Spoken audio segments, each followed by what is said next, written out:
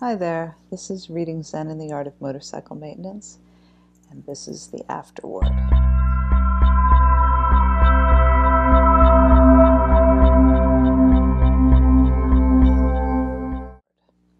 I couldn't finish this series without commenting on the Afterword. Written in 1984, 10 years after the book's publication, it is here that we learn a couple of very important things. One of them is the fate of the book, and the other one is the fate of Chris. The Afterword begins with a discussion of the ancient Greek view of time. So we, in the modern view of time, we see the future, we're facing toward the future.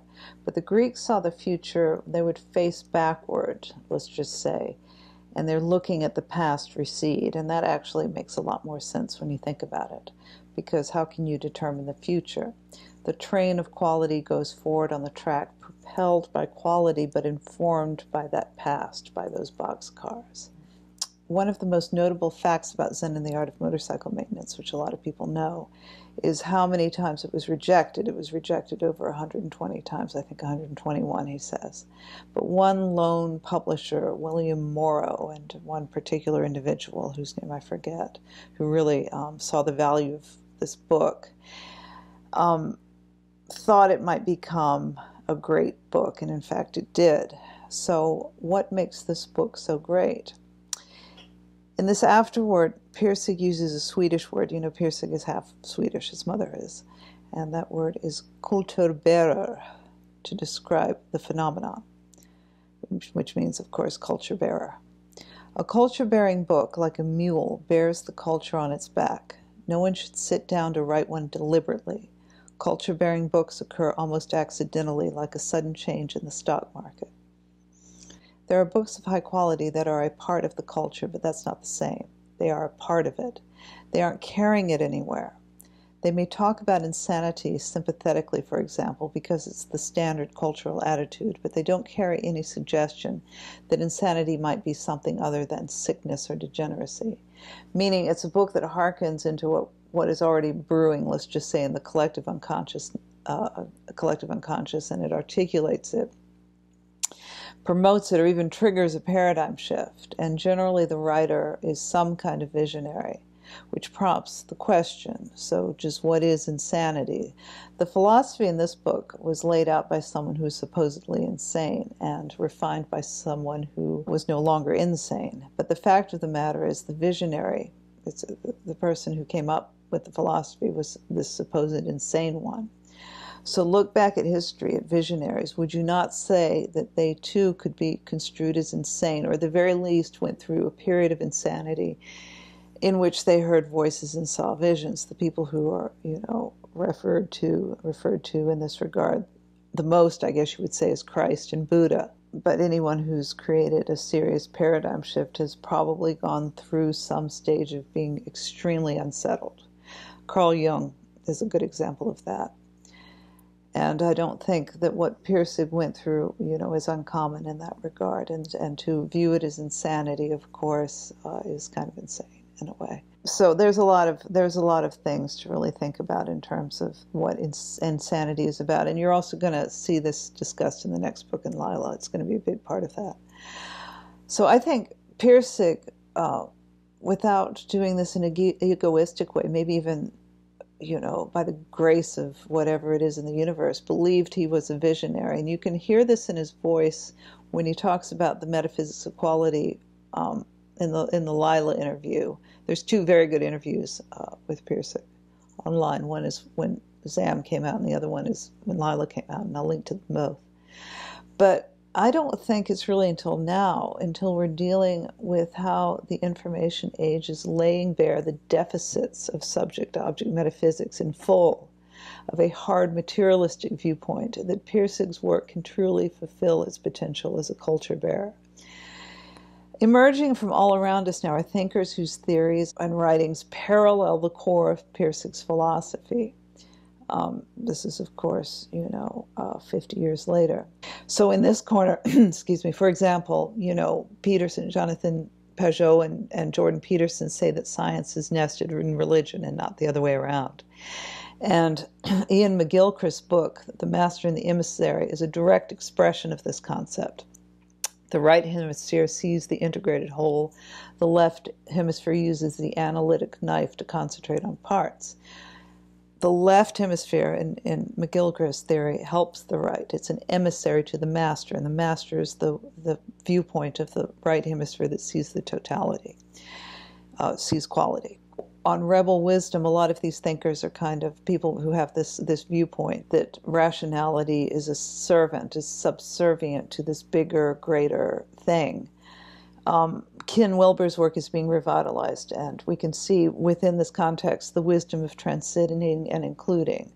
What you get is you get on the quality track, and that is an evolutionary process where you have to use what's in the boxcars to make the next thing. Not so much evolution in the sense that scientific ideas get better, but that the whole totality of being on the planet evolves. And that has to be an evolutionary perspective, which is, of course, the evolutionary perspective, I think, fits in a lot better with Pirsig's viewpoint than the scientific viewpoint. Ken Wilber has articulated the problems with the green level, with the postmodern level. Pirsig would characterize this green level as a cultural immune system. We're going to talk about that in Lila, which is a rigid way of thinking that won't accept inequality updates, that only operates with the material within its confines.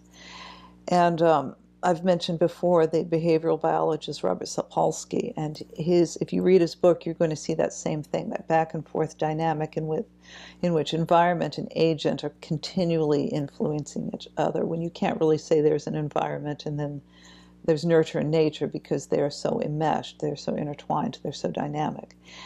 And dynamical systems theory, which, by the way, was partially articulated by Poincaré, and you can really understand that when you look at the way that Poincaré's understanding of reality has been defined in this book. It seems much more in line with how things really work rather than a subject-object viewpoint. Culture-bearing books challenge cultural value assumptions, and often do so at a time when the culture is changing in favor of their challenge. The success of Zen and the art of motorcycle maintenance seems the result of this culture-bearing phenomenon. The involuntary shock treatment described here is against the law today. It's a violation of human liberty. The culture has changed. But this, while important, reevaluation of mental illness and not forcing people into treatment, that's part of the importance of this book, how that it was partially influential for that. But that's only a shade of the real culture-bearing importance of this book. The other really important element is that what was considered success was material and very measurable on those terms. And as the century entered the second half, something became more valuable to people, and that was freedom. But this freedom, so he makes a distinction between material success and this freedom that the hippies, let's just say, want. And that desire for freedom is really a reaction against their parents. And that wasn't solution. In fact, that pursuit of freedom is actually degenerate. Too free is an alternative to too rigid. They're just two sides of the same coin. This book offers another, more serious alternative to material success. It's not so much an alternative as an expansion of the meaning of success to something larger than just getting a good job and staying out of trouble. And also something larger than mere freedom. It gives a positive goal to work toward that does not confine. Think of the cultural immune system, toward and does not confine. That is the main reason for the book's success, I think. The whole culture happened to be looking for exactly what this book has to offer. And that is the sense in which it is a culture bearer. And what I think he means by that positive goal is you're going towards quality. The good. It doesn't matter what you do, just so long as it has quality. So you can see in an interesting way that there's a set thing which is quality, but there's also dynamism around it, which is it doesn't matter how that quality manifests, just so long as it manifests in a quality way. So you have that as freedom in there, not the freedom of just reacting to whatever you think is oppressing you. So it's a very different kind of freedom. It's a freedom to choose things based on quality, not on any, and this is the rigidity, not on any set standard. So you see how Pirsig's notion of a goal, of a positive goal, of going towards a positive goal, isn't towards material success in the sense of the 50s, or towards freedom in the sense of the 60s. It's much more important. His characterization is much more important, much more useful than that.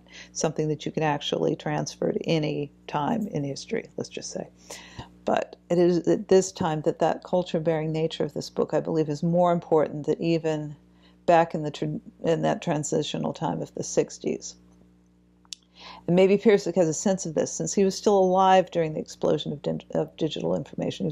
He was a part. The information age happens right around, the time we're talking about in the book, a little earlier, I guess. And that's that it teaches us how to live well. And in that sense, it expands the meaning of success. It offers a metaphysical understanding of reality that can make sense of this explosion of digital objects by teaching us to see quality rather than the objects, so that we can begin to discern what is good out of all this confusing, combinatorially explosive mess of objects of information.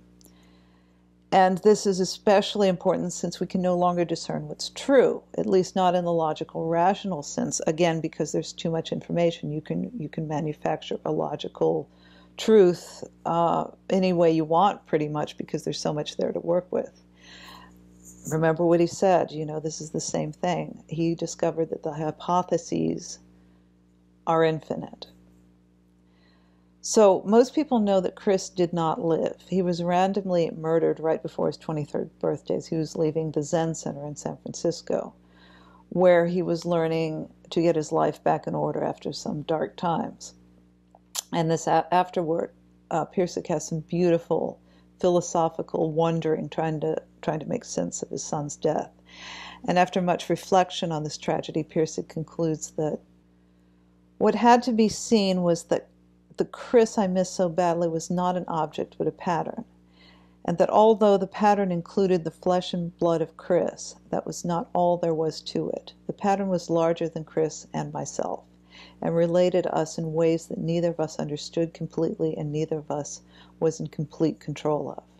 Now Chris's body, which is part of that larger pattern, was gone, but the larger pattern remained. A huge hole had been torn out of the center of it, and that was what caused all the heartache. The pattern was looking for something to attach to and couldn't find anything. That's probably why grieving people feel such attachment to cemetery headstones and any material property or representation of the deceased. The pattern is trying to hang on to its own existence by finding some new material thing to center itself upon. So you've seen this understanding of pattern and how Pirsig is characterized a church or a university. The fact and the pattern of these institutions go on long before the building is, been demolished. And the fact that the pattern of Chris goes on even when the material body of Chris is gone makes a lot more sense than seeing him as an object called a person that is now gone.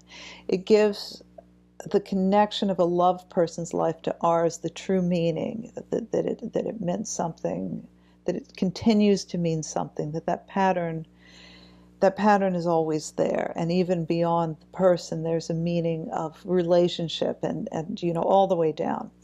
So Pirsig's second wife was quite a bit younger than him. It was not many months later that my wife conceived unexpectedly. After careful discussion, we decided it was not something that should continue. I'm in my 50s. I didn't want to go through any more child-raising experiences. I'd seen enough. So we came to our conclusion and made the necessary medical appointment. But that appointment was not to be kept. I said, "Wait, stop, something's wrong." What it was unknown, but it was intense and I didn't want it to continue. It was a really frightening thing, which has since become clearer. It was the larger pattern of Chris, making itself known at last. We reversed our decision and now realized what a catastrophe that might have been for us if we hadn't. Now this is really interesting because, he's going to he can't deal with it and he's just they're going to terminate the pregnancy. That's very similar to that right before the end of the book where he said, look, I can't deal with Phaedrus coming back, and I'm just going to send I may not see my son again, but this is better for him, and I'm just going to send him away. Think about how similar this is and how that transition into reality, the true quality reality emerges, and they cannot go through with this, and they don't.